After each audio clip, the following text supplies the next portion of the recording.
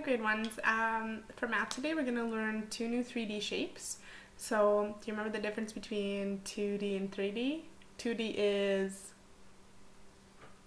flat as a piece of paper. 3D, I always say it rhymes with flat. 3D is fat. Doesn't mean it's fat, but it just means it's big. It has those three dimensions to it. So it has the face and the sides, but it also has vertices to make it bigger, like something you can hold in your hand, not flat. So 3D is fat, not flat. Just something we can think about. So the first shape we're going to learn is called a sphere. Here's how you say that. I want you to say the word fear. Fear. Now you're going to put an S at the beginning to make that blend. Sphere. Fear. Sphere. Okay, do you got it?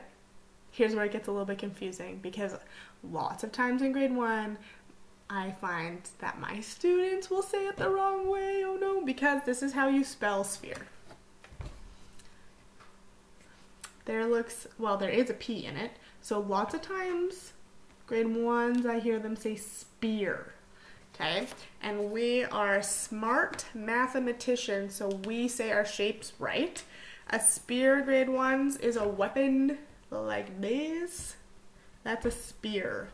A sphere is a ball. Okay?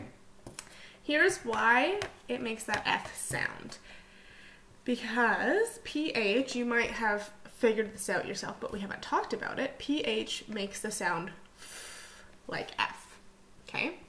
It is just like when we learned TH says th, CH says ch. Well, PH says f. So that's where in our word it says sphere. Okay? Now, I'm gonna just show you how to draw a sphere. Okay? Pretty simple at first. You're gonna draw a circle. Okay? But if I see this on a piece of paper, I'm gonna think, okay, that's a circle. Okay? A circle and a sphere are two different things. So you kind of have to be a little tricky when you're doing it, and you draw a dotted line. Okay? So it would be like this. Oh, that's kind of hard to see. And that's gonna show like that it is three-dimensional. So what you do, and it's not a straight dotted line, it'll be like a curve like that. Okay? Almost like a little bit of a rainbow. So you start at the top, and you're gonna just do a dotted line, and it's not necessarily perfect, but you'll see it all the time in math books and things like that, that when it is 3D, a sphere, it's gonna have this dotted line to kind of show like, oh, if you turned it, it would be a circle on all sides. Okay, a sphere on all sides. Now the thing about a sphere is it has no vertices. That means points. So when we had things like a rectangular prism, it has these corners. Well, a sphere doesn't have a corner. It's kind of one of those shapes that is a little bit tricky, and honestly every year I teach it, I have to relearn it. The one thing I will show you though, man, it's hard, I don't have enough hands. If you put a sphere and you trace it, okay, and I'm gonna finish tracing it flat because I can't, but it's flat and I'm tracing around it. This is what it looks like when I traced it. What shape is that? A circle. So the face of a sphere, even though it's not flat, the face is still a circle. Okay? And then it has no sides and it has no vertices. So that's kind of a tricky thing about these rounded 3D shapes. Okay? So that's the first one, is sphere. Okay? The next one is called a cylinder. Okay, so an example of a cylinder would be a can. Okay, this is called a cylinder. So I'll spell cylinder for you. Cylinder. You'll notice it starts with a C. It's a Cinderella C. Okay, because we say S instead of K. So a cylinder. Here are the important parts of a cylinder. So it has two faces that are a circle. Do you see that, how that's a circle? Okay.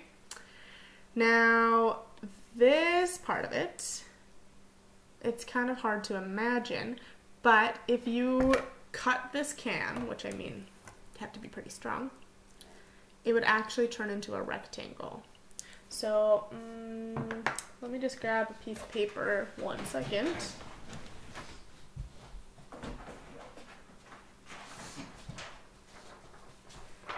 Here's kind of an example. So I have this piece of paper that's a rectangle. Okay. If I fold it so it's all touching, like this, I've made a cylinder. Okay, so it's rounded like that, and then it has its circle face. And it's, can you see my eye? No, I'm not pointing right. And a circle face. So that is what a cylinder is made out of for shapes. 1 rectangle, rounded, and 2 circles. That's pretty cool. To draw a cylinder, a 3D cylinder, this is what we do. We draw an oval, okay? So, draw an oval, and then down below it, you're gonna draw another oval exactly the same size, okay? Mine is not beautiful, but that's how life goes. Then you're gonna go on the side and you just connect them. And there is your cylinder, okay? So today you're gonna go on a shape hunt for spheres and cylinders around your house. I've seen a couple different things. It's kind of cool. You can either write down the words that you find, like if you find a ball, you could write the word ball is a sphere. And then I found a can, so I'm gonna write a can. The other thing that I've noticed some students doing is, like, you will do it flat, but taking a picture of the can under cylinder and you like place the ball underneath, and then you can just put the shapes that you find on your chart if you'd like. So today you're finding spheres and cylinders around your house. Let me know what you find. I'm interested to see. I hope this made sense. These are 2 of the hardest shapes. So if you understand this, then you're gonna understand them all. You guys are geniuses, like I say. All right, I'll talk to you soon.